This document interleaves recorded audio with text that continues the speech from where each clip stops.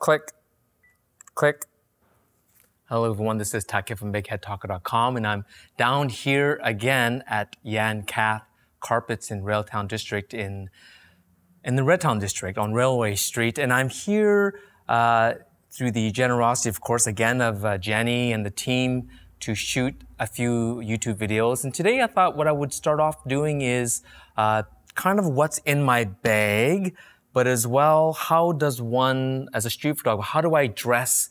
What shoes do I wear when I'm out taking a shot? So I did not set any of this up. This is exactly how I will be out shooting, as well as I just asked Jenny like 20 minutes ago if I can shoot in here. So that kind of shows you my style of street photography. So the first thing is building relationships with the businesses and the people that you in the neighborhoods that you shoot around. So I don't creepy crawl through neighborhoods. I really try my best to get to know the people in the community, including the businesses, and hence Jenny is very generous with her time and allow me to use her space here. So that's number one. I'm in this beautiful space because of my street photography.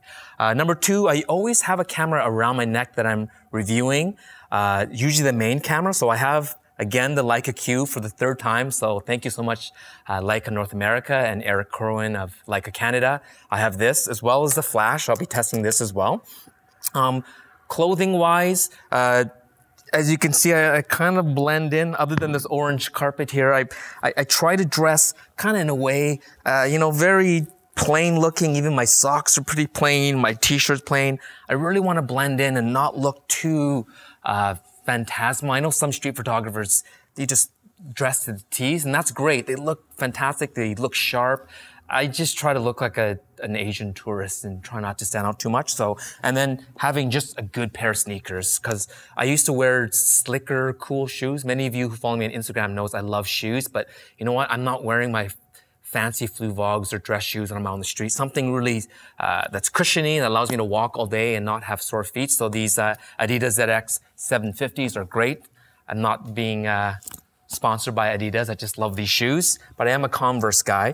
And in here, basically is what I carry around for my street photography. A side bag is great because it allows you a quick and easy access to what you're shooting without having to take a backpack off. And when you're in a tight city, for instance, a city like New York or Hong Kong, Tokyo, backpacks as a street photographer quickly trying to grab stuff is inconvenient. It's not as comfortable having a bag on your side, but as a street photographer and as a reviewer, it's great. And this is a bag I picked up in Japan. It's not even meant to be a camera bag, but I love these shoulder bags. This has rare earth magnets that sort of close down in the front, and then a zippered middle here, which I like because then it can keep everything protected. So let's kind of do a little bit of a what's in my bag. So this is, I am reviewing a shooting today, so this is what I decided to carry as a reviewer. So let's start off with non-camera stuff. Water.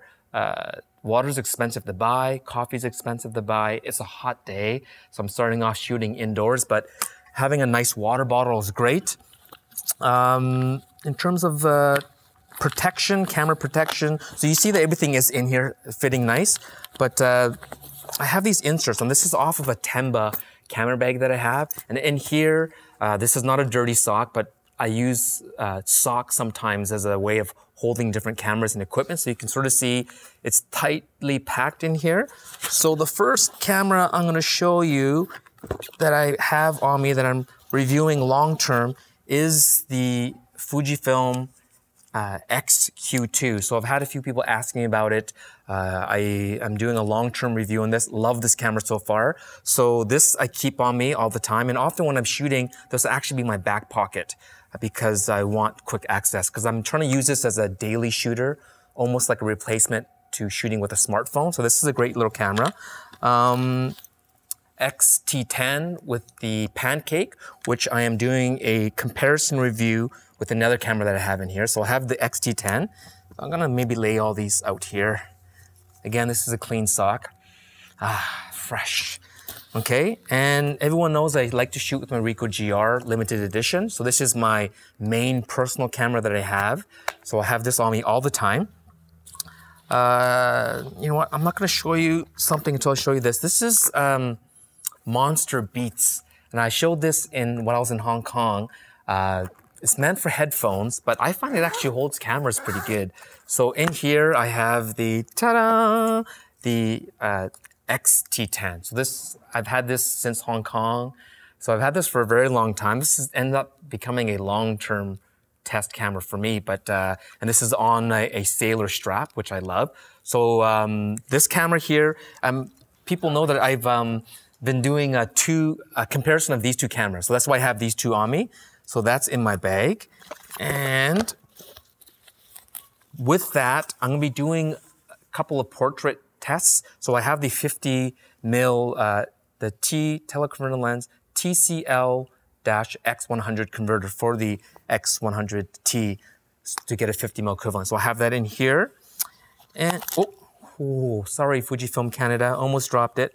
So put that here. I have a battery charger. This can charge cameras. It can charge an iPad. It can charge my smartphone, which I use this mostly for. So just a portable charger, a PNY brand, but you can get any brand that you want. So I always have one of these on me. A mini tripod. I don't always have someone to shoot the videos with me. So I like this one, Giotto's Q-Pod, but this is really tiny, but it does actually fold up and out. So if I need something quickly, I shot a video previously at Yan Cath Carpets back over there, and I use this, and I don't have it on me, but I have an LED light that I would put on top of my Ricoh GR. So I'm actually portable enough that I could shoot my own YouTube videos without having another person with me. So that's pretty much, okay, so this is empty. I keep a lot of these little extra little Daiso dollar store bags because this is not meant to be a camera bag.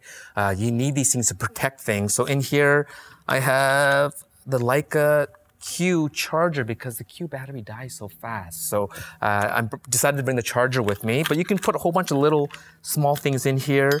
And then I typically have something like this, notepad. Sometimes I'll bring my iPad with me, extra memory cards, my wallet, the pen, business cards, that kind of thing. So I have that slipped in here.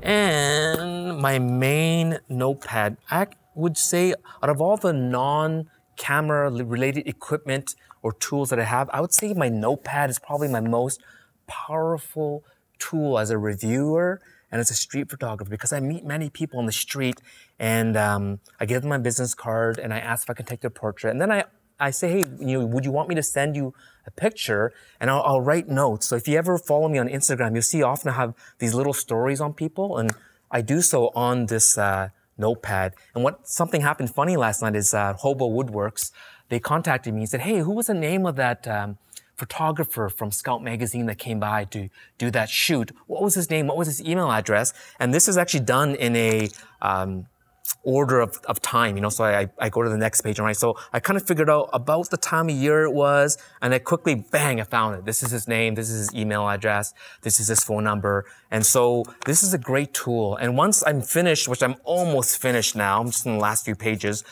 you just file this away as like a filing cabinet. And if I ever need more information, I go back to this. So highly effective tool. Wet wipes, because you're eating on the run. You eat a hot dog at a hot dog stand.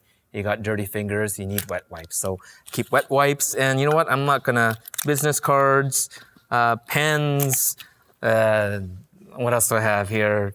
Lip balm, a change pouch. So, a little tiny, little Leatherman thingy, I don't know, you might need one for whatever reason. So that's kind of what's in my bag right now. So you can see it, actually there's quite a bit of things I fit in here. And if I had a DSLR, you can imagine how few things, and multiple lenses, how few things. So I have one camera around my neck, 2, 3, 4, 5.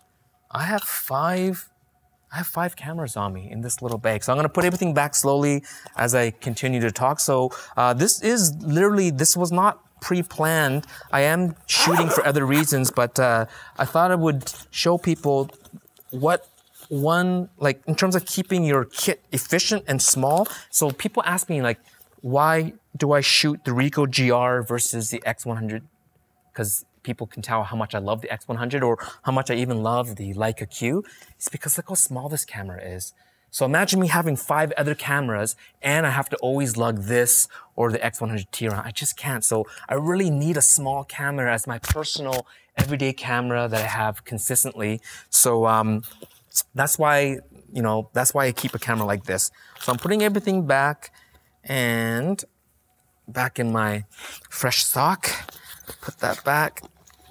And my water bottle. And there's a lot of other really nice, Ona makes some nice bags, Domke makes nice bags. They all make really nice bags. The only qualm I have with those type of bags is that as a camera nerd, I know right away when someone has a camera, an official camera bag. So I want to be different. And so I want to get a bag that's technically not a camera bag. And you can even see, my mama, she lovingly sewed. I use this bag so much that it's starting to rip and tear.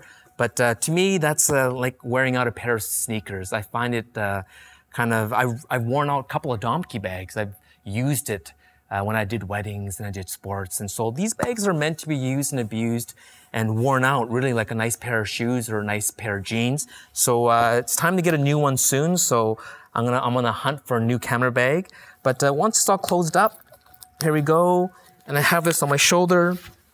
This camera, I stand up here. I mean, this is pretty much Bigheadtaco on the street. Minus me not wearing my shoes, but very simple setup, and I like it. So hopefully you've seen something interesting, and if you have any questions, let me know. But this is my kit and what's in my bag and what I wear. So thank you so much for watching, and watch for more videos like this. Don't forget to like as well as subscribe. So we will talk to you soon. Click, click.